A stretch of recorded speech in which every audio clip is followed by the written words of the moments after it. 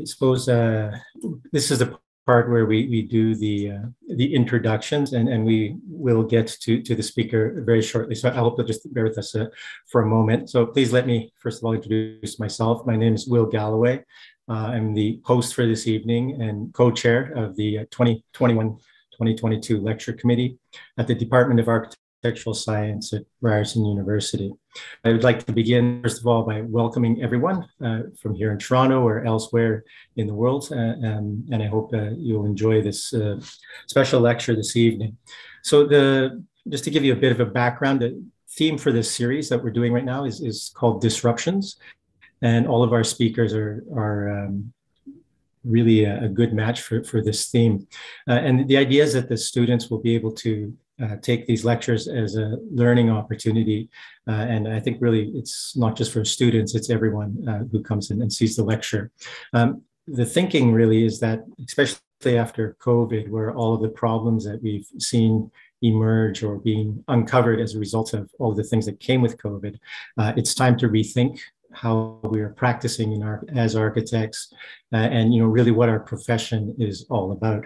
And of course, this evening we are here online using Zoom, which is really an opportunity, but also something that is only happening because of COVID. So it's really becoming a profound transformational time. Okay, so I guess I should also thank our sponsors, the Ontario Association of Architects and the Royal Architectural Institute of Canada have kindly supported us.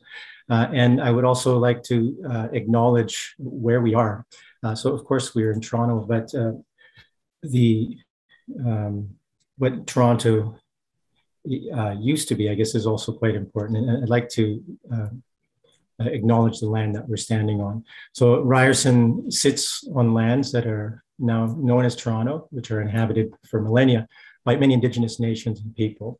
It is our tradition to begin our meetings with the land acknowledgement, which not only recognizes the enduring presence and resilience of Indigenous peoples in our area, but is also a reminder that we are all accountable to these relationships. Toronto is in the dish with one spoon territory. The dish with one spoon is a treaty between the Anishinaabe, the Mississaugas, and the Haudenosaunee that bound them to share the territory and to protect the land. Subsequent Indigenous nations and peoples, Europeans, and all newcomers have been invited into this treaty in the spirit of peace, friendship, and respect.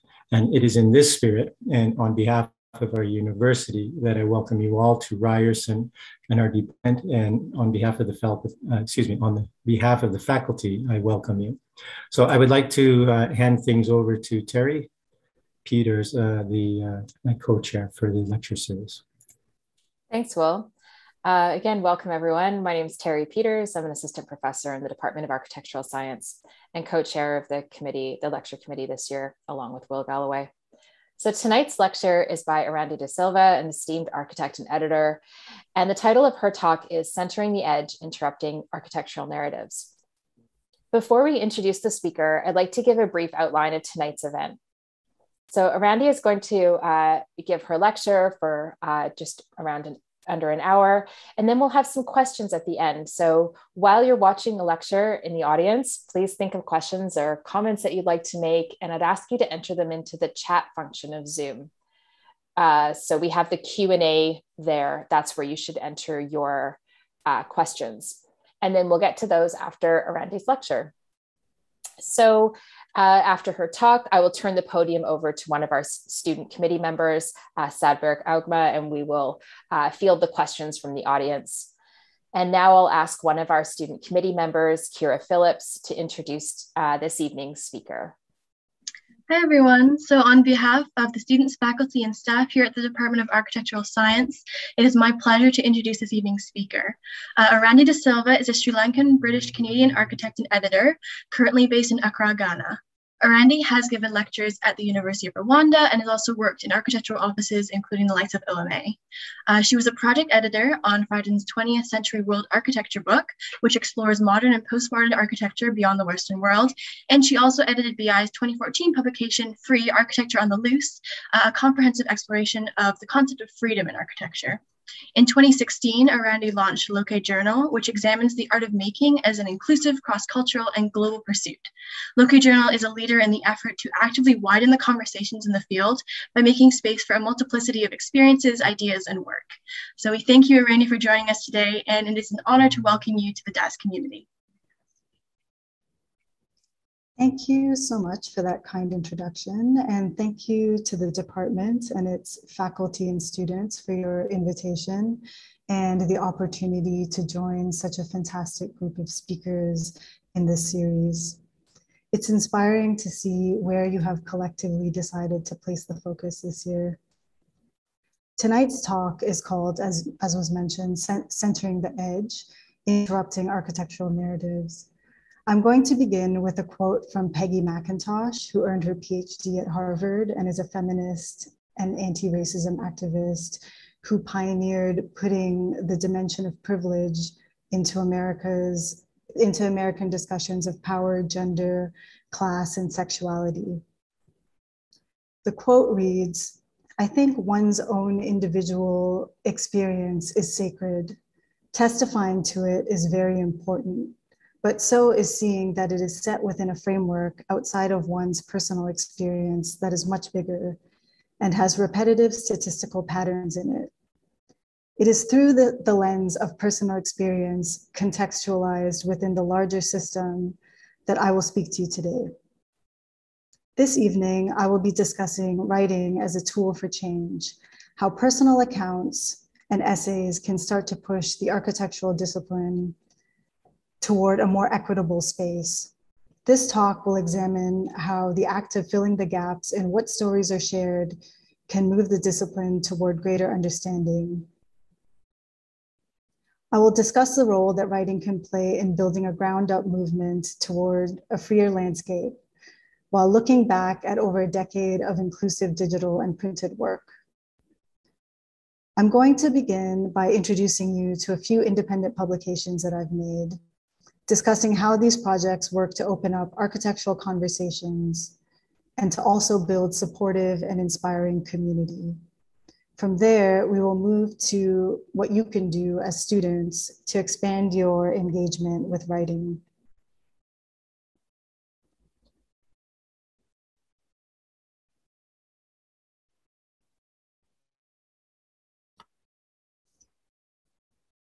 A question that I often ask myself is, when working with the dominant architectural paradigm and being subject to its limits, how can one begin to challenge these limits in order to enable progress? An early attempt to respond to this came with a project called By. By was an independent publishing project that originated the 2-column architectural writing format, exploring one topic with 2 points of view. The project was a collaboration with my good friend, the architect, Ishan Bailey. Our conversations about By began online in July of 2009 between London and New York City. Sean had recently graduated from Yale and was freelancing in Manhattan at the time. I had just graduated from the Architectural Association, and I proposed that we start a writing project. We organically pursued a conceptual format that grew from our collaboration as a pair of writers navigating different contexts, and landed on the 2-column format pretty quickly. As we had graduated into a recession and had attended schools that were barely within our reach financially, money was tight during this time. As it is not uncommon for marginalized individuals, gaining mentorship was a challenge that we never quite met, in part because we are not seen as embodying the potential to be important contributors to the architectural discourse. Keep in mind, this is 2009, so the landscape of things were a little bit different than they are today. With these barriers, it took us a bit of time to figure things out. On February 14th of 2010, from Rotterdam and New York City, we launched with an early experimental foray into exploring design theory on the internet, innovatively offering short architectural observations, analysis, opinions, anecdotes, and history. The fundamental purpose of BI was to build an alternative space with some distance from architecture's established institutional systems, outlooks, and approaches. As editors who are underrepresented individuals in the larger field, we sought to explore themes that are not generally prioritized, but nevertheless are important to engage, thereby making room for content that is often overlooked or actively erased. In late 2013, we released Free, Architecture on the Loose, which paired short extemporaneous texts with longer studied pieces. This volume presents a wide view on the notion of free, bringing together a multitude of perspectives drawn from within and beyond the discipline that together explore the term's implications for architecture.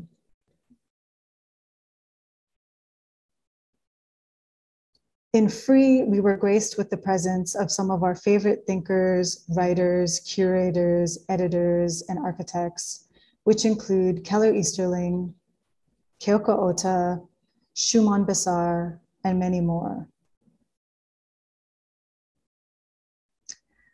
Here is one of the shorter pieces that we included, which is a kind of meditation on artist Christophe Buchel's Piccadilly Community Center, which was exhibited at Hauser and Wirth in London.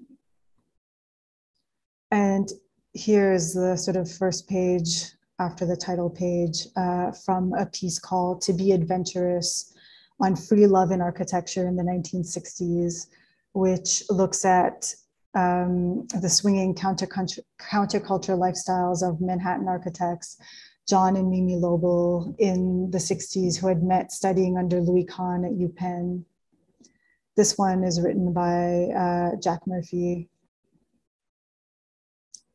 Here's an image from Jill Desmini's piece, Take Me, I'm Yours, Reclaiming Free Space in the City. She's an associate professor of landscape architecture at Harvard, who contributed this article, which looks at adopting land in Detroit.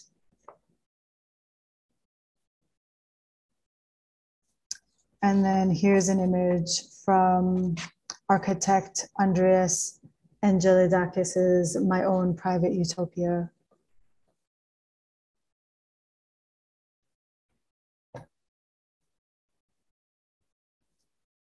So BI marked an important period of incubating ideas and approaches leading to what I'm currently working on now, which is Loké Journal, an independent publication that presents inclusive, cross-cultural, and global perspectives on design. So we'll come to that in a few moments.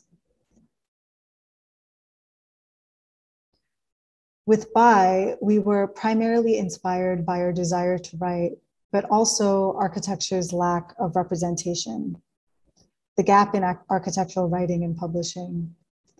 It was important for us to grant ourselves the agency to communicate in this space. For Sean and I, being queer and non-binary and a woman of color, respectively, it didn't seem likely that this would be provided to us from institutions. So we went ahead and we built a space for ourselves.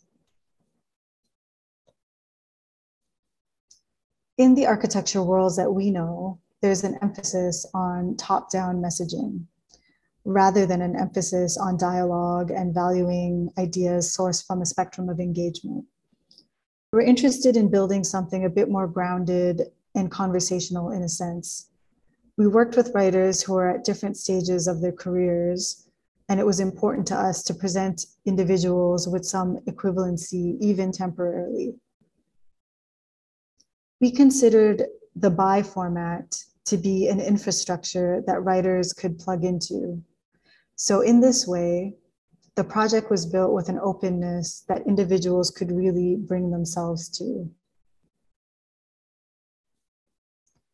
In the period of making BI, I was experiencing the significant and unexpected pressures of structural oppression that exist within and around Western architecture systems and institutions. I say unexpected because the message from within the community is often that people in this space are too smart and conscious to be perpetrators of such practices. But unfortunately, this is not true. So this is a quote from a couple issues ago from Anya Aronofsky-Kronberg, who is the founder of Vestoy, which is a journal that it's fashion's critical thinking journal. And we were discussing their current issue at the time, which was an issue on masculinity. And this was one of the things that she said in our interview. On one hand, it's unsurprising that we as humans privilege others who are like us. We want people around us to confirm who we are. It can easily become a closed loop.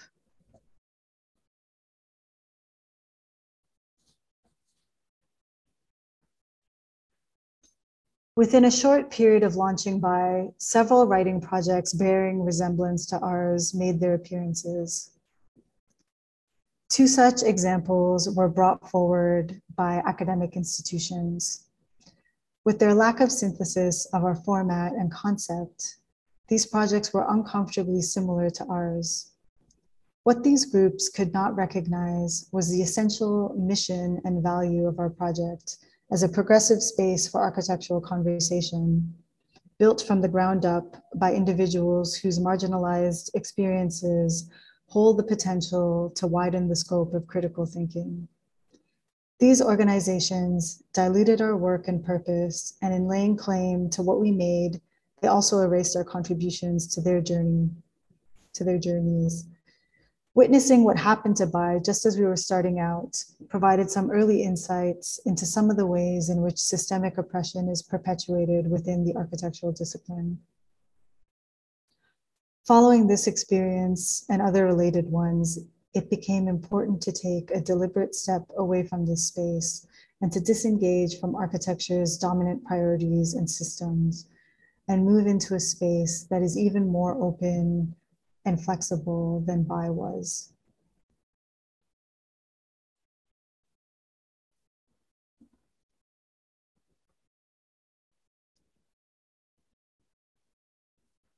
So here's a quote from the African-American author, James Baldwin, somebody who lived internationally in Turkey and in France and various places. It reads, "When you're writing, you're trying to find out something which you do not know." So what came next following Bai is Loké, which is a celebration of a design world that lies beyond limited ways of thinking and doing. It responds to the lack of criticality that can stem from some of architecture's unfounded beliefs. An important aspect of the reorientation that followed Bai has been shifting the content toward an audience that is authentically conscious of issues around equity. They are a significant and inspiring part of the work that we do. Loké predominantly features the writing of practicing architects. It explores production narratives in architecture, but also in adjacent cultural fields through a spatial perspective to potentially gain new insights and enable an interchange of ideas. This project folds together many related themes that manifest in the landscape of production. Globalism, cross-cultural narratives, various migration narratives, and so on. These are themes that aren't deeply explored in typical design press. The current issue is on the topic of understanding, which we view both from its educational and emotional dimensions. So exploring ideas like learning, comprehension, discernment, and even empathy. So we'll take a quick look through a selection from the publication. Here we have a piece on André Studer's Habitat Marocain in Casablanca, which is written by Rice Design Alliance editor and a long-term collaborator, Jack Murphy. This piece looks at how architects can anticipate customization and renovation from their users and design for it, but it also touches on the complicated relationship between progressive form and regressive social structures like colonization. Here are the satellite dishes that are referenced in the initial slide. They came with the customization. A short poetic piece here called Small Wall by Toronto architect, which some of you may know, Anne-Marie Armstrong. This one is about returning home to Barbados and observing vernacular ways of making. Essentially, this piece is about negotiation. The wall is a process version of the natural landscape that it sits in. In this piece, art historian Emily Paskiewicz looks at the environmentally symbiotic pre-colonial Incan foundations that Cusco, Peru is built on to this day. Here's another piece from Jack on how the Mexican, actually this one was originally written for Bai, but it was a really great piece and I wanted to kind of revisit it. So we sort of updated it for this issue, for this topic. It's on how the Mexican architect Louis Barragan's bedroom and international record collection mirror one another's interiority. This is someone I've known from my school days. We first started practicing, we established actually a practice together. So this is my first business partner. This is London architect and urban designer Stephanie Edwards, who takes us through London's West Indian markets as spaces of cultural exchange. This is architect Corbin Keach, another individual who's been contributing since the Bai days. He unpacks Sitio Burl Marx as a space cultivating mutually beneficial diversity in Brazil. This is a piece on active social architecture, who are a Kigali, Rwanda-based office doing really interesting work. They emphasize community engagement and they enable local women to participate in construction. Their practice is very much focused around building skills in the local community and ensuring that the community sort of is invested in the architecture that is built, and so that they can kind of maintain it and make the most of it as the years go on.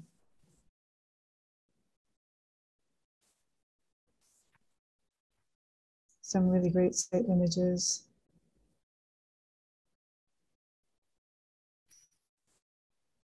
All the materials are local materials, so they don't import anything for their work. The bricks are made locally. This piece is on the French architect Jean Prouvé's Maison Tropicale, which came into Africa, specifically to Congo and Niger, on a plane and left the same way. It was part of a kind of French colonial campaign. An interview with Columbia University professor and director of their Advanced Architecture Design program, André Haquet, who explores intersectionality in architecture. Amongst other things, he questions how we can begin to include the environment in the concept of inclusion, which I think is really important. Alongside these architectural pieces, we look at related design content that can begin to converse with this architectural content. A couple of examples here are, this one is an article on the artist Chris Shank, whose medium is mainly his format rather is mainly furniture, some, I guess, a kind of product design. He works in Detroit's Bangla town, so the Bangladeshi neighborhood.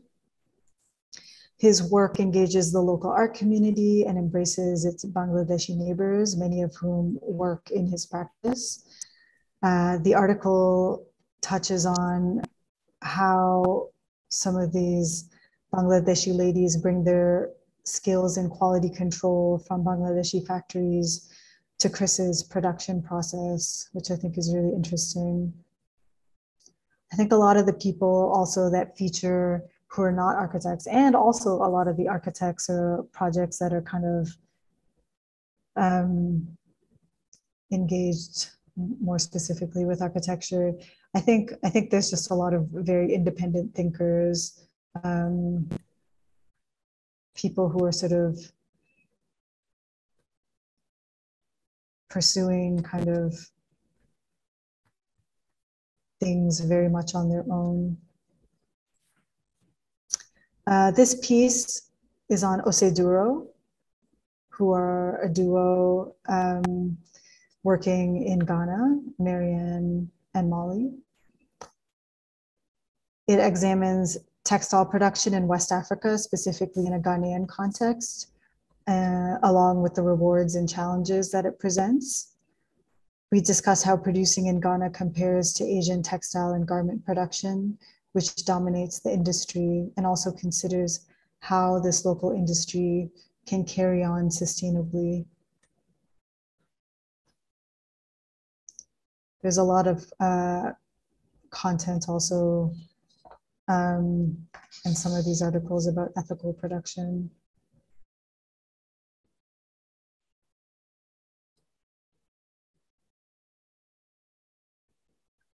So the subtitle for Loké is the Journal of Making. It was important to claim making on behalf of a larger group of people representing a wider pool of experiences. I'm interested in process and production and regard both as very dynamic, but also grounded entry points into design conversations that can explore many directions and uncover very complicated realities. It is a launching point for how production, culture, history, and economics intersect with making space. Here's a quote from Arundhati Roy, who studied architecture and then chose a career in writing. She is known as one of India's foremost public intellectuals. The quote reads, "Writing is not about satisfying everybody. It is your own inquiry that you have to follow." For me, this project is about presenting a bigger picture of design. And to do that, it was important to look globally.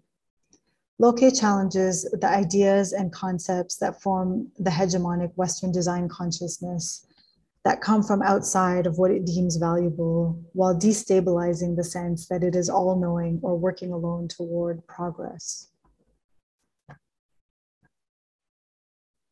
As I had previously mentioned, Loké predominantly features the writing of practicing architects. While Loké's subject matter reaches beyond architecture's frame, architects are consistently in the picture because it is important for the project to have an architectural vision at its core.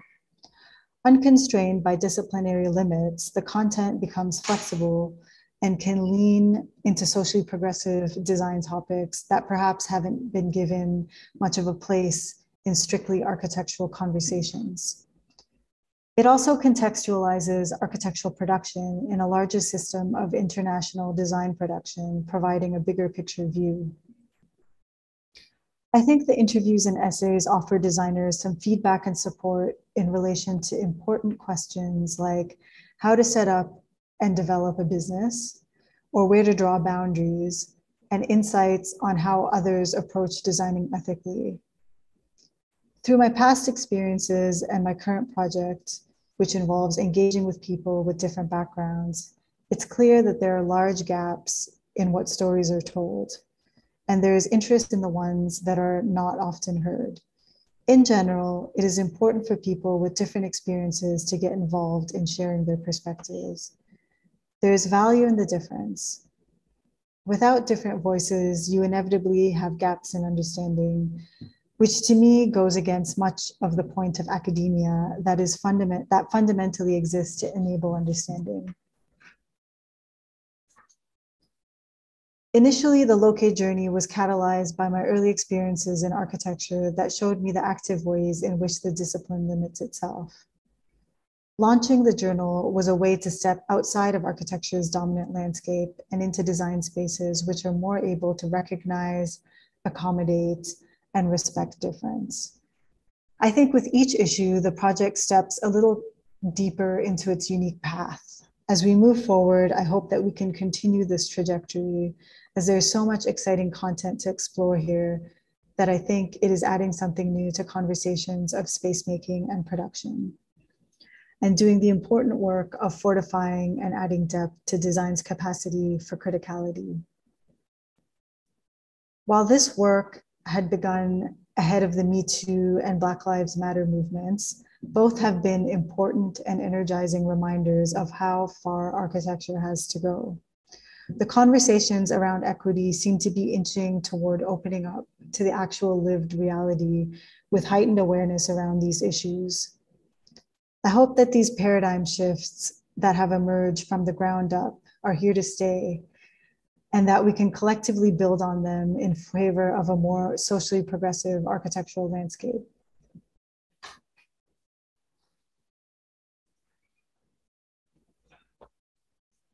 Related to this, I think it's important to quickly touch on the topic of format. BAI was mainly online, but did toggle between digital and print, while Loké was a print-only project. With BAI, we wanted to experiment with architectural theory on the internet, something that was new at the time. With the online version of BAI, we worked with the concept of comparing two individuals' perspectives on a single topic as a catalyst for exploring the subject's complexity. With our print publication Free, we amplified this approach with more voices meditating on a single topic, which is a format that Loké continues. I believe the themes, the individual voices of the interviewees and the writers come together to guide each issue, lending a unique and useful depth to the work. Alongside this, there are other aspects of BAI's formats that are still in use with Loké. Our short meditations on a topic were emphasized by BAI in this space, and it's something that I continue to work with in Loké. When others began claiming our work, the openness, the ease of access of the internet became an uncomfortable space wherein to exist. Maybe when the moment is right, returning online may be an option, but for now, print is where this project will live.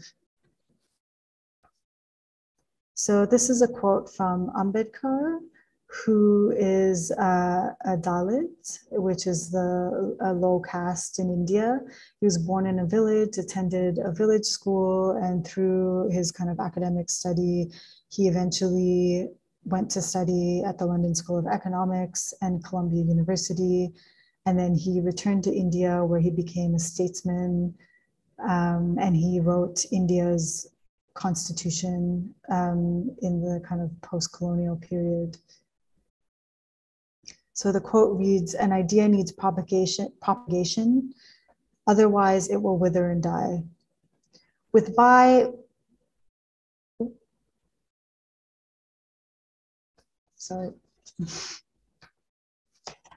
one of the important lessons from my early days, both in regards to making BAI, but also in regards to working in offices, is that acknowledgement in the form of credit, a citation, or a reference is important.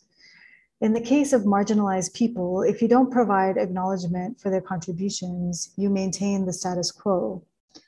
This is a contributor to things continuing unchanged. We go on simply discussing the work of a few. As architects, we need to make space within our profession. If we are to overcome some of the inequities in architecture and beyond, I do think, as much as possible, It is important for people to find ways to work together. Our individual viewpoints are complex. They aren't binary. We don't fall into two categories. An essential feature that is built into BI's format is its ability to demonstrate this complexity. Sometimes the writers interpret the topic the same way. Other times they go in two vaguely related directions. And at other moments they're in opposition, or sometimes they're expressing some combination of these possible positions. With Loké, the format is less formal, but it demonstrates the same nuanced outcomes. What I've come to understand over the years is that both writing and publication can be tools to help you connect with your interests, develop your design agenda, spread your ideas, and build a community that resonates with who you are. In a talk at the Barbican in London, around maybe 2010, 2011, Rem Koolhaas stated that he believed his publications are architecture, meaning that essentially they're united as a practice. The two inform one another. While this statement may initially sound provocative or a little imprecise to some, and while we may not use this idea to the same end, I tend to agree with him, because publishing has been a device that I have used to make space. For myself, through these editing experiences, working in different environments and formats, I have gained a lot of useful insight into this space, but I also got to see how gaps in understanding arise as a result of homogeneity.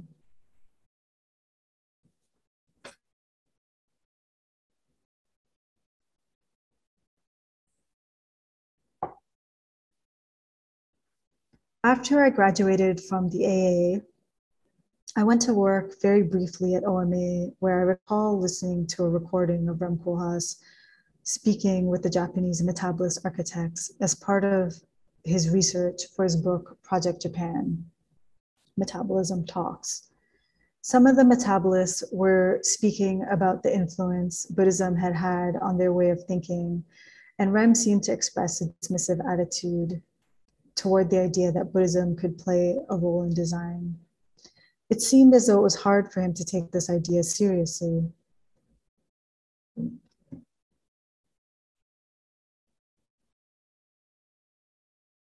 As an Asian person who is also from a predominantly Buddhist country, I interpreted the situation as an instance of cultural difference. I don't think it's necessarily a bad thing that he didn't grasp this dimension of the metabolist's outlook. He's bringing his personal experience to his work, and that is all any of us can do. The difficulty I have with this scenario is that when you have people with similar experiences more or less consistently dominating, it lessens the likelihood that certain kinds of content might be brought forward to an architectural audience.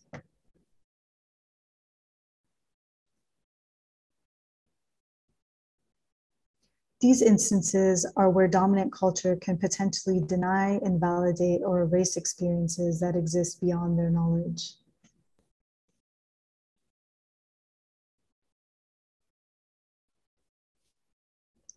Following my time at OMA, I moved on to an organization with female leadership and became the project editor of Widen's 20th Century World Architecture, which is part of their Atlas series.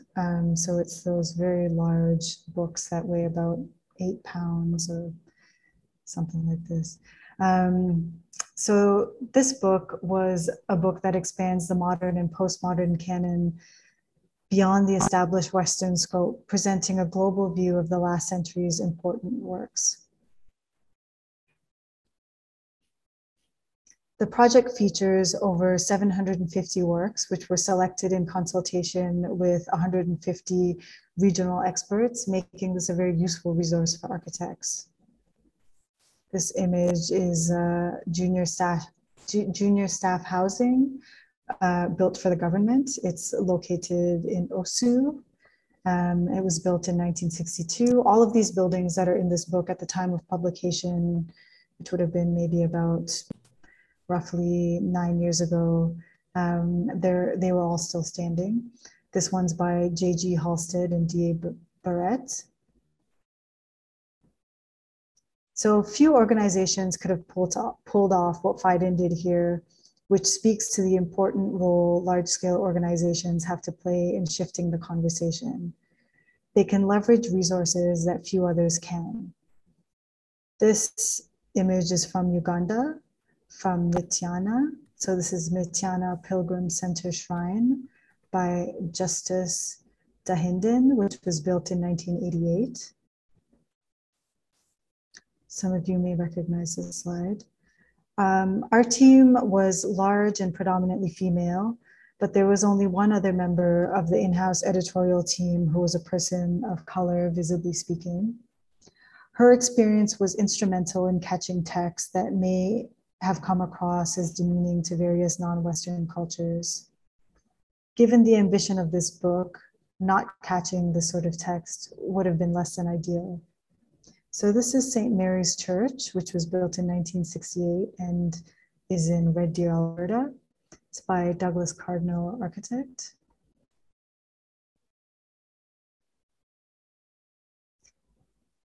So I'm going to conclude the section on my work and shift now to discussing what you as students can do. I'm going to head this section off with a quote from Denise Scott Brown from her article, an article that everyone who studies architecture should read. It's called Room at the Top, Sexism and Architecture's Star System. It was written in 1975, but withheld from publication until 1989 because it was thought to be simply too scandalous to publish. This article is nearly a half century old. It's 46 years old. And unfortunately, there is a lot of content in this article that is still relevant. So the quote reads, "My concern is that although school is not free of discrimination, it is probably the least discriminatory environment architects will encounter in their careers." Personally, that is something that I agree with. It reflects my reality. It reflected my reality at the time. And for you as students, I think it's really important for you to use your time as students because, I mean, while things are changing, I do think that this is a really kind of free sort of moment for you where you can take advantage.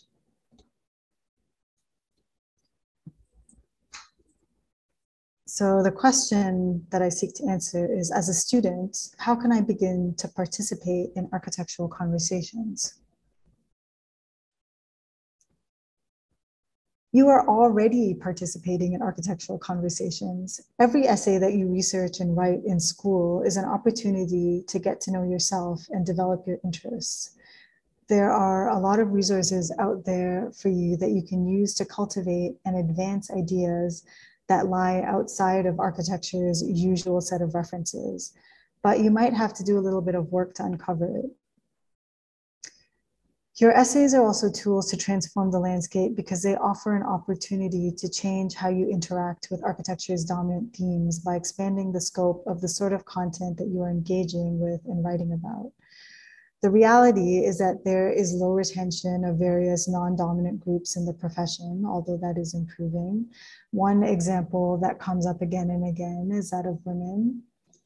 While the individual reasons for people not becoming qualified are complex, in my opinion, I believe that there is a relationship between structural oppression, the abuse that people suffer as a result, and those who eventually find that the architectural profession isn't a space that they can be part of.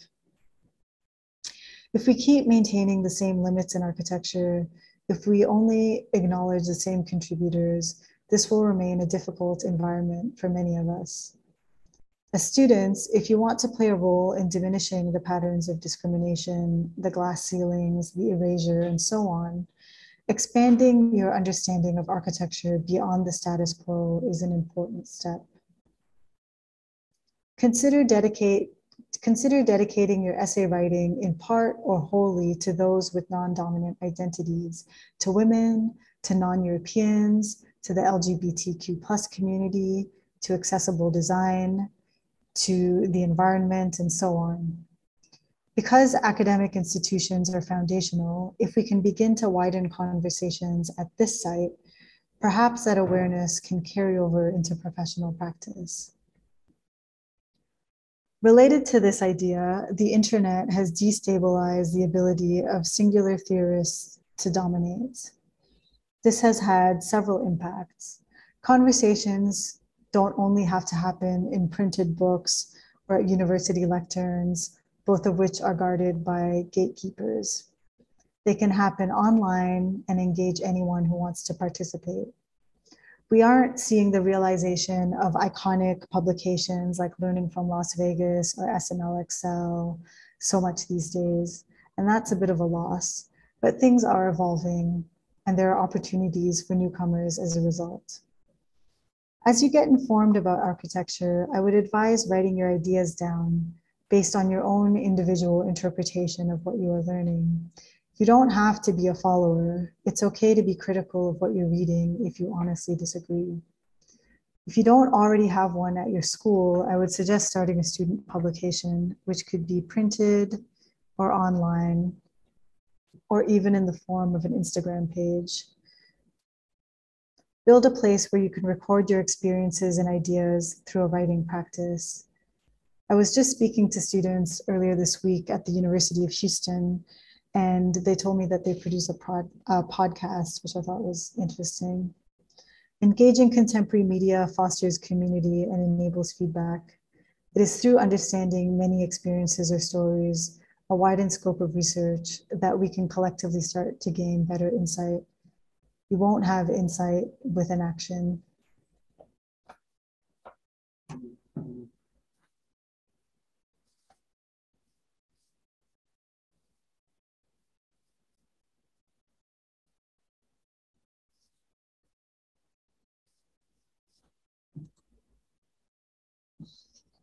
So the next question is, as an architect, why is it important to write down your ideas?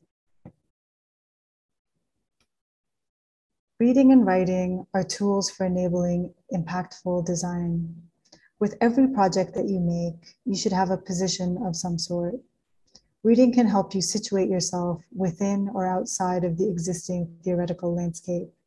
And writing helps you to define what exactly your agenda is. It can bring clarity to your work, and it can help to define an identity that is authentic and rooted in your personal experiences, but also that contextualizes your experience within the larger system. Writing is a tool that can help one develop a clear vision.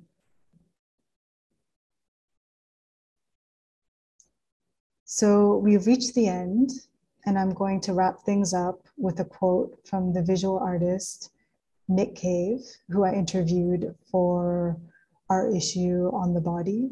Here he is with one of his sound suits. I asked him what advice he had for young people, and this is what he had to say. Quote, "You have got to pay attention to your life. You have got to be responsible. In other words, whoever you are, you have agency, so be strategic and use it."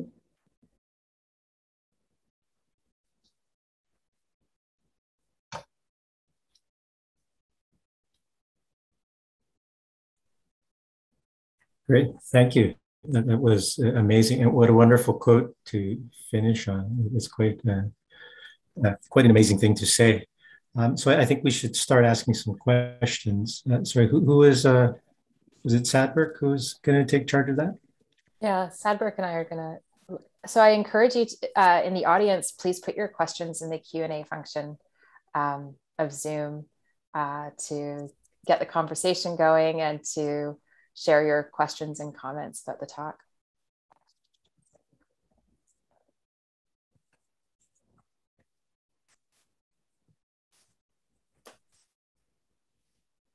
We'll give people a minute to do that. Sadberg, do you have a comment or something you've been thinking about asking to start us off? I didn't prepare for that. Okay. No, I mean, there's so much to go into. I just wanted to give you the opportunity. If there isn't, I don't see a question. Maybe I can sneak in a first comment or question here. So thank you so much, Erandi, for this talk. There were so many things that you brought up that I thought could be really great sparks for having a more in-depth conversation. I wondered if you could say something about the idea of production and making in architecture, because I think something that comes up in teaching sustainable design and in teaching architecture that I've really found is this disconnection between the people making things in the architecture and building industry and the people designing things. We can't cover everything in architecture school, but I feel like this is really lacking. You know, this is a major disconnect here. And I bet you have something to say about that.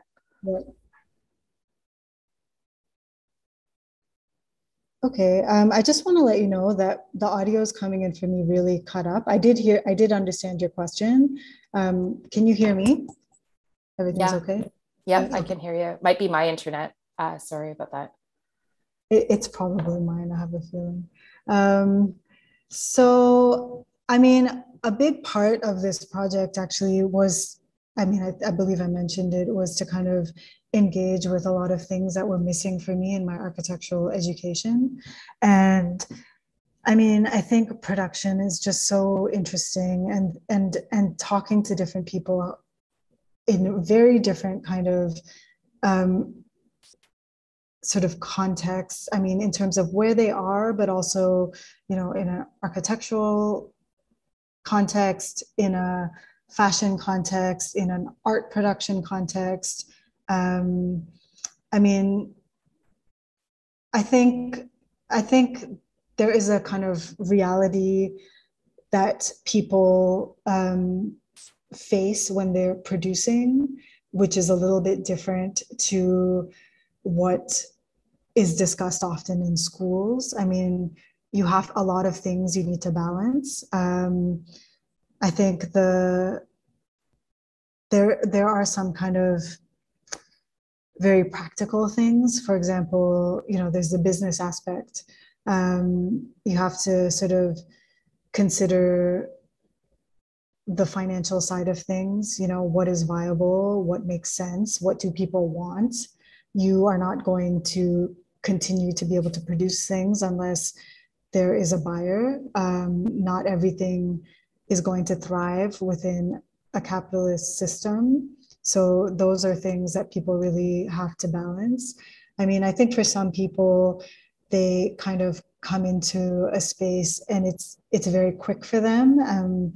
People sort of latch on to their projects very quickly, and they're able to sort of produce in a really kind of ideal context, the kind of context that you sort of hear about in school. You know, you sort of graduate, you start your business or you start your design enterprise, and you just have jobs and they keep coming in and there's no kind of gap.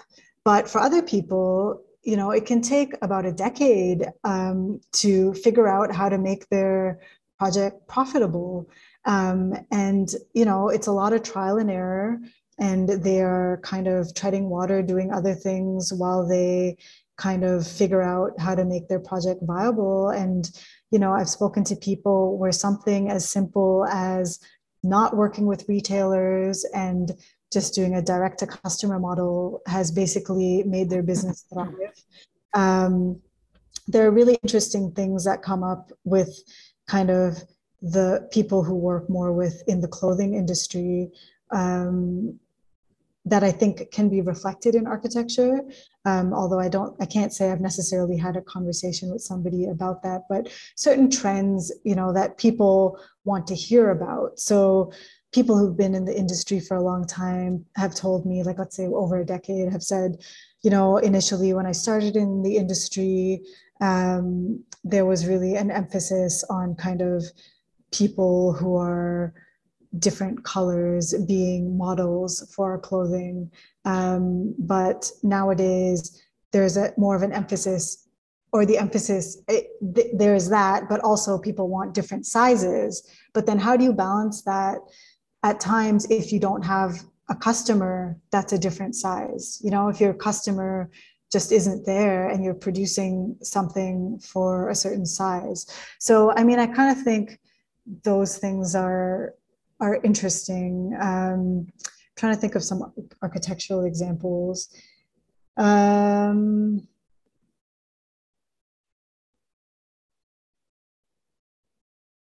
Yeah. We can come back to it. We have a few questions come in. If there's time, we could reflect on that relationship. So we have someone asking if you could speak to the relationship between access to money and the size of vision.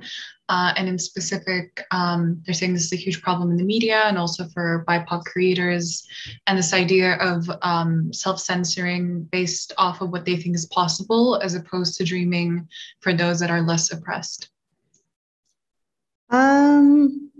Sorry, can you just say the first part? You said the financial aspect of... Yeah, so between access to money and the size of vision. So if, so they're just asking about how one self-censors based off of what they think is possible with the stuff that they have access to. So. Well, I mean, our project, we started with just a couple $100s. I mean, it wasn't a huge amount of money. So I think that project went pretty far. I think you need to kind of work with the budget that you have and try to kind of maximize it. I mean, and I think working online can be great in that aspect. I do think, I mean, it's difficult because I do think, I understand this comment about self-censoring. I mean, I don't really know what to say in regard to that because I think, I mean, I think again, I mean, with a lot of projects, you know, if you exist within a certain dominant community and those are the individuals who are going to push your project forward, I mean, you kind of do need to find a way to appeal to that somehow. I mean, I'm not saying that that's what you should do, but I mean, I think that's that kind of practical aspect where it does need to kind of engage. But I mean, I also, you know, I think you should be experimental and try things, but, or find an audience. You know, another thing that people tell me is, you know, niche things are very kind of desirable these days. So, I mean, if you can find your niche, I think that also works really well. I mean, I know a lot of people personally who are South Asian diaspora who kind of produce projects in cities like Manhattan, and they've managed to find their niche. You know, it's not something you necessarily would have launched 10, 15, 20 years ago, I don't think. But, you know, with Instagram and things like this, with these kind of platforms, social media, I think you can find your niche. I mean, it is a balance, you know, and I do think you have to decide for yourself where you want to sit or where you want to make compromises. If you want to make compromises, if you don't want to make compromises, you know, how will you navigate things? I think those are all personal decisions. Great. I think the next question picks up on the comment that you made earlier about including the environment as part of inclusivity. The question is, what is architecture's responsibility to marginalized people who are most impacted by climate change, and what can be done? Well, that's a huge question. That's a huge one. I don't know if I'm the best person to answer that, but I mean, I do think, you know, for Western architecture institutions, I think it's important to address climate change because it is kind of the production that has happened in industrialized countries that is accelerating climate change around the world. And it's interesting to see the sort of climate change denial that's happening in Western countries, or the kind of lack of kind of government intervention in terms of implementing regulation. And then to contrast that with conversations I've had with people who've grown up in villages in places like Rwanda, in Sri Lanka, in Ghana. I mean, everyone in these countries, for the most part, are very aware that climate change is real because they know the temperature has changed. For farmers, they know that the rains are not coming on time. These are usually things that people can anticipate very accurately. They know when to plant, they know when it's time to harvest, and these things are completely thrown off kilter. So that kind of understanding is very different, I think. I haven't heard any climate denial from anyone I've met in this part of the world. So I do think architecture institutions, they need to sort of have conversations and prepare students and really take a strong stance, because I do think if governments are not doing that, I mean, maybe, you know, academic institutions can step up and use kind of facts-based information to build a profession that is more conscious and able to deal with this crisis that we're in.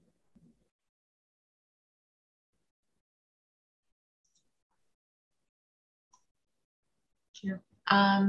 So one of our professors, George Capellos, he is saying thank you for your thoughtful presentation in the Q&A. He is also asking,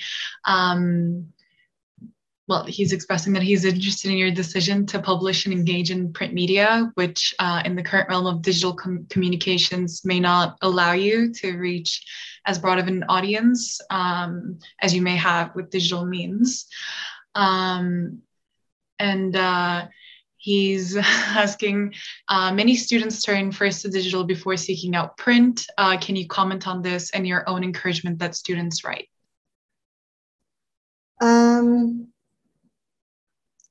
So, sorry, the question is?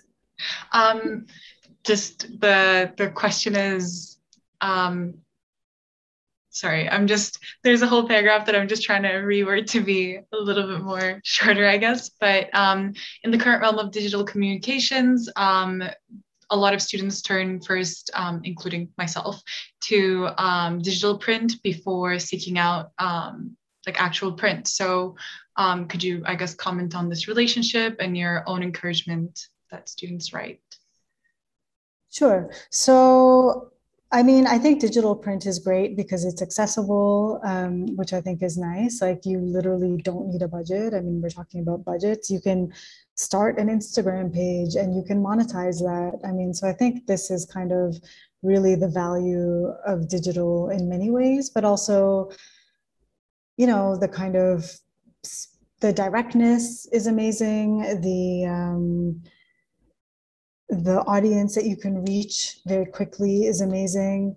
I mean, there's a lot of kind of upsides to print, but then what we found with Buy is what's also amazing is how quickly people can appropriate your work, and which was not something we expected at all, and not from the kind of demographics that we were expecting, which is, yeah, I mean, we basically kind of enabled sort of individuals that maybe we are not so kind of aligned with in terms of our thinking. So that was a little bit surprising. So I think appropriation can happen very quickly with digital, and that can lead to problems where you won't be able to kind of promote your work or take ownership of your work as a result. So the flip side of that is print. And I mean, print is really kind of having a moment, even though maybe it doesn't seem that way in terms of kind of specialized publications. So you have a lot of kind of independent magazine shops and very specialized publications showing up. And there's a great deal of interest in things like that. You see magazines that are about just tennis or about, yeah, critical thinking in fashion. I mean, I feel like that would have more of an audience, but you know, this kind of basketball through a kind of really sort of contemporary lens. So you have these kind of specialized things. I mean, I think print is nice too because it's an object. I mean, some like OMA's books are very much about the object. That large scale widen book is very much about its objectness. So there is something nice in these publications where you have something you can hold in your hands, where it has a kind of design capacity that you don't have with digital. I mean, I did an interview with two people who own a really great magazine shop in Manhattan called Import News, which has all these kind of global publications. And one of the owners had said, Ken, he'd said, you know, I've never seen a website that made me excited, you know, so I think that's kind of the counterpoint, whereas, you know, you certainly see kind of graphic design projects and things like this that are exciting. Things also seem like they might have a bit more value when they're tangible, whereas when they're online, they somehow just become part of this kind of stream, you know, this endless stream, and people just want more and more and more and more and more. Like you can't control it. I mean, we were publishing by a number of times each week, you know, and it's just kind of like this sort of enterprise where you just have to kind of keep producing all the time. So I think you have a bit more control with print. You know, it comes in waves. So I think that's quite nice. Does that cover it, or was there something about no, and as I've reworded, I did miss a point that George wanted me to reiterate, but he was also kind of agreeing with you in the sense that digital may be less permanent than print also. Yeah. Something to consider as well. I mean, I think it is permanent. Like it seems like it doesn't go away when you kind of you know, put something there. But I mean, I guess it just seems like there's this kind of this sort of, you know, constant supply of information. I mean, I do think of like the Instagram feed or some kind of social media feed as a similar sort of like, you know, a different scale, but this constant, you know, kind of like updating, where you're just getting all of this information and there's nothing kind of rarefied or special. And I mean, there's only so much you can invest, I think, as well, when you have to produce so much, you know. So I mean, I think that's where these things can start to differ. I think when we produced by free, when we produced free the book, I mean, you know, there was something to that. It's like where it's joining a kind of you know, a sort of history of publication, let's say. It's part of something, whereas like, you know, I don't know how you kind of present things that are digital. I mean, I haven't really seen that in architecture, how you present kind of online kind of architectural writing. So it kind of comes back to that idea of the web page just not being that interesting and being a bit limited. You know, with print, you just have all these variables, the paper choices, the ink, color, black and white. There's just a lot more to kind of work with.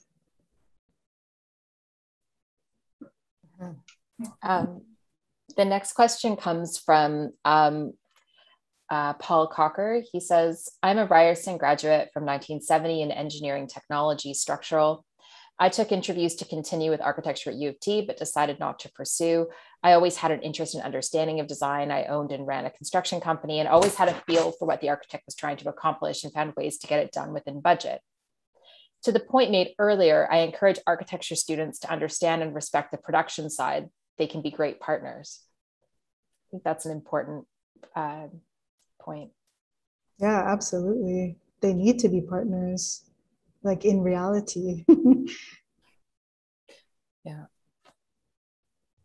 I'm gonna ask the next one. So our next question is, architecture, like all expensive creations, movies, etc., is a marathon, not a sprint. What tricks and or rituals do you use to maintain your vision and energy?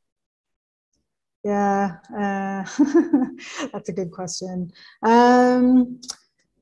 Well, I mean, I think, you do have to take care of yourself. I do think that is something in architecture that is not encouraged. I mean, I feel like that's shifting now, but I think certainly when I was in school, it was not encouraged. Work is your priority, producing as much as possible. And then in the office environment, it's the same thing. And I think for me, it's been really important to step away from that world and to see how other people outside of the architecture profession, manage their businesses, how they produce, how they kind of keep it together using different approaches.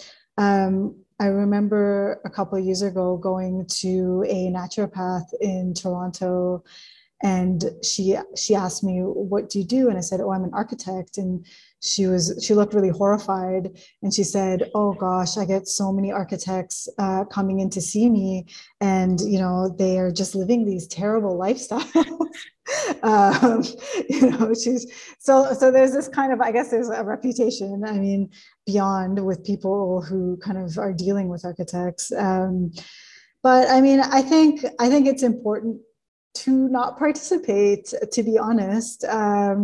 I just don't think it's sustainable. I don't think it's healthy. I don't think you can stay on that path. And I just don't think I think what you are contributing will reflect, that lifestyle in one way or another. So I do think it's important to guard against it. So yeah. Personally, I mean, I just kind of try to spend time doing things that aren't architecture. I think that's important, and to kind of remember that, the things that the sort of Western architecture world preaches, like that is very much in a kind of contained reality. And it doesn't need to be sort of how everybody lives. Yeah, I definitely agree that the architecture lifestyle in that way is not sustainable. I feel like a lot of people even like see that in school, but to hear about it also being a thing in the office space is not very surprising. The next question is, how has the architectural space in regards to the shapes and forms in Kigali and Accra shaped your work with Loké? I mean, I think it's important to be in different spaces to kind of, expand perspective. It's interesting to see how people in different places kind of manage construction, what sort of kind of materials are available. I mean, the whole sort of system, like, I mean, in a lot of sort of lower income countries, unfortunately, you get poorer quality materials, and oftentimes it can be expensive. And you have people investing a lot of money in kind of building things using these materials. And I mean, it's a difficult thing. And then you have kind of vernacular architecture, which has been really kind of rejected and cast aside, but which is, often very sustainable, very appropriate for the climate, for the place, but is not kind of prioritized. I mean, how does it influence what I'm doing? I think it's really interesting to kind of engage with people and hear their stories, and and see, you know, how people are seeing things, you know, how what are people's priorities, and, you know, how are they different, and what are we missing in a kind of Western landscape, all these things we kind of take for granted. Or also, you know, how are kind of people more sort of spiritually fulfilled? I mean, we're talking about these kind of architectural lifestyle, you know, people working these long hours, you know, I mean, in many parts of the world, people just won't accept that.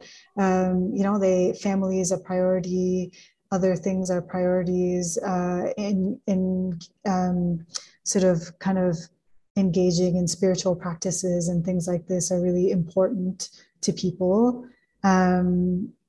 Work is kind of not something that's all consuming, and you just don't have the kind of infrastructure that enables people, you know, social infrastructure, whatever it is, to just, you know, be kind of... Is your screen frozen, Sadvik? Yes, I think. Okay, we'll wait and see if. Yeah.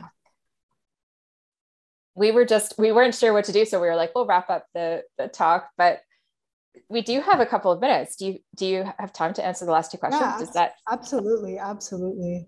Sorry about that. The internet just like completely went flat over here. I can't remember who was doing it. Sadvik, do you I want to read this can one? do it. Yeah. So we have one of our students saying, thank you so much for sharing your work with us. Usually endeavors such as what you've been taking on are also personal projects for one to discover and explore narratives that can help heal, liberate, and decolonize ways of thinking we formed in our past. So since 2016 / the launch of Loké, how has this journey been for you on a personal level? They're just curious to hear how looking into all of these themes of liberation and sharing them publicly have in return impacted you. Yeah, I mean, it's been really interesting, actually. That's a great question.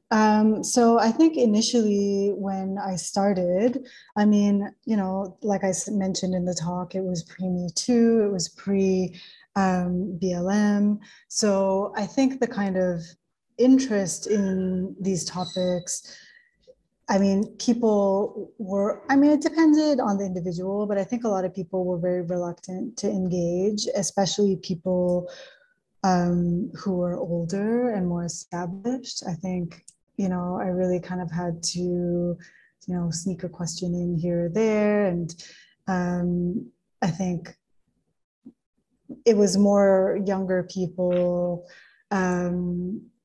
women, you know, sort of people who are not part of kind of the dominant group who were the ones who are more comfortable, I think, with the sort of like path of this project. I mean, I think I gravitate towards people for the most part who sort of have these interests to begin with. But, you know, once in a while, I think there's some people who maybe it's not kind of something they're so comfortable talking about, or it's not something that they're thinking about, even though their work is kind of really amazing. But I think, you know, the last issue did come out just before COVID began. So I haven't made one since COVID began. And so BLM happened kind of, you know, in the months following that. And I mean, I think it's been kind of amazing, actually, because, you know, suddenly now so many people are much more open to kind of have these conversations, to, you know, sort of state openly where they stand around certain issues. So I think the next issue is going to be interesting because for a whole series of reasons. I mean, I think BLM and Me Too have also kind of, you know, confirmed some kind of experiences and ideas that I've had, you know, where I can see them, you know, situated in a larger kind of structural system. So, I mean, I think that's all been really useful for this publication.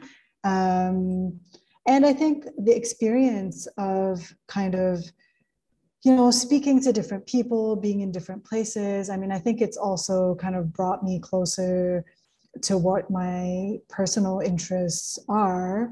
And I think, you know, in the projects leading up to that, you know, I think I kind of had a sense of what those things are, but, you know, I think with academia, I mean, I think with, you know, since all of these things have happened, I've also been having a lot of conversations with friends of mine that I went to architecture school with, you know, I mean, and with Sean, who I've known for a long time.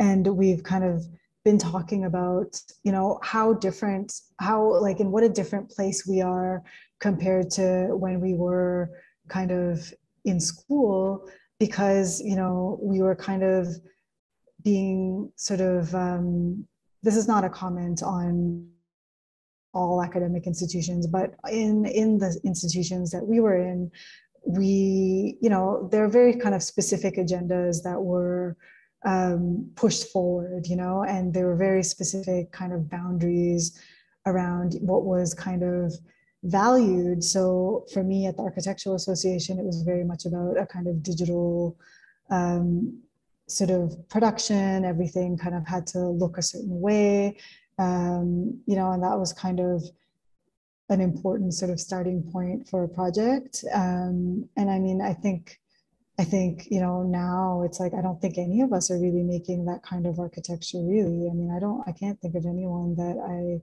went to school with that is producing work in that vein, which I think is interesting.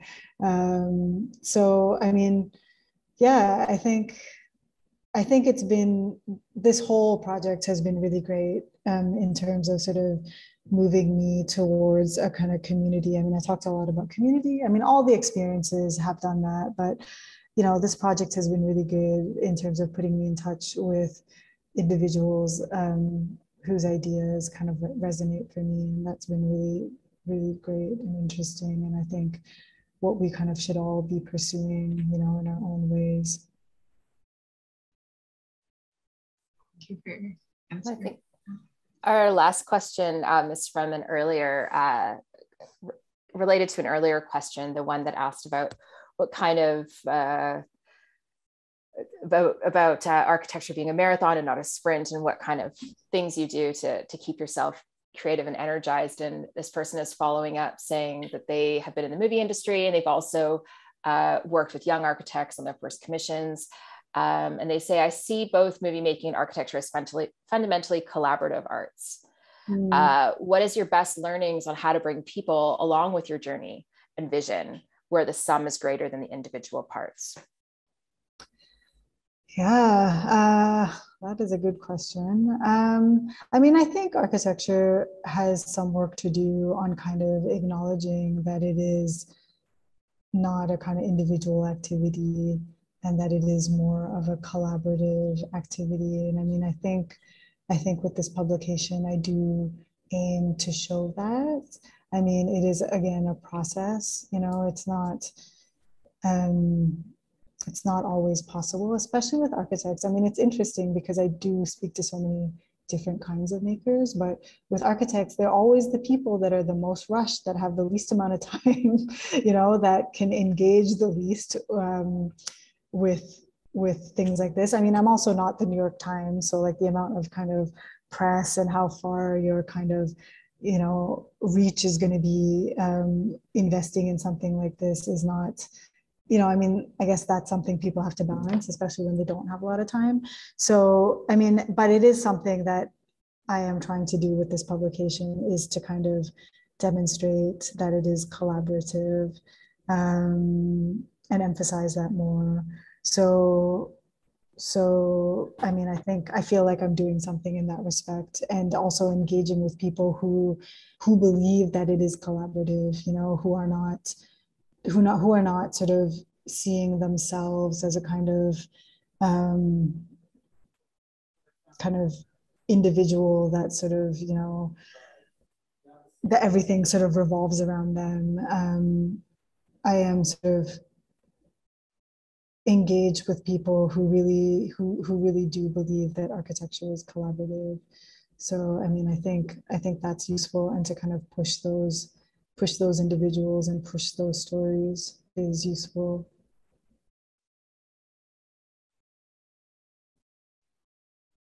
Okay, that's a good note to end on there about community and collaboration. So this time, now that you're here, we can thank you properly for your lecture tonight. Yeah, I got some practice in about 10 minutes ago, so this is going to be a very good thank you. So thank you, Erandi, on behalf of the student body, faculty, and staff community at the Department of Architectural Science. Thank you for sharing your work with us. Your words this evening have left us with a greater understanding of local design on a global scale, and also a desire to challenge limits and participate in architectural conversations in order to enable progress. It is really crucial that we have these conversations around the role that architecture has in the interdisciplinary and cross-cultural pursuit of global design, and also the importance of writing in the move towards a freer and more inclusive discipline. So thank you. Thank you so much, you guys. Great questions, and thank you for listening. Thank you. I suppose I will continue also where you just came back. Actually, I was going to say thanks to everybody and wrap things up. So again, thank you so much, Erandi, for joining us this evening. It's really, really thought-provoking and definitely very interesting. And I'm really glad that you could join us, especially with the time difference between where we are and where you are. So on behalf of the Department of Architecture Science, I would like to thank you, actually to thank all of you for joining and staying in spite of a few technical glitches. It was really amazing. Speaking of technical glitches, and this is not their fault, but also thank you to the Department of Architectural Science staff, including the two technicians, Michael and Leo, who helped us to set this up, and to Alexandra Sanau, who also has been working very hard behind the scenes. And I'd like to thank the student members of our committee for their enthusiasm and planning today's lecture. I think it definitely helped to have their input for this series. And then I'd like to finish simply by saying that this is actually our last lecture. And so it was great to have Erandi to have us filling this last lecture for the year. It's a good theme and an amazing subject matter to leave the year with. And I would invite you all to come next year when we begin afresh after the holidays. So thank you so much and have a wonderful evening. Thank you. Thanks, everyone. Thanks, everyone. Bye.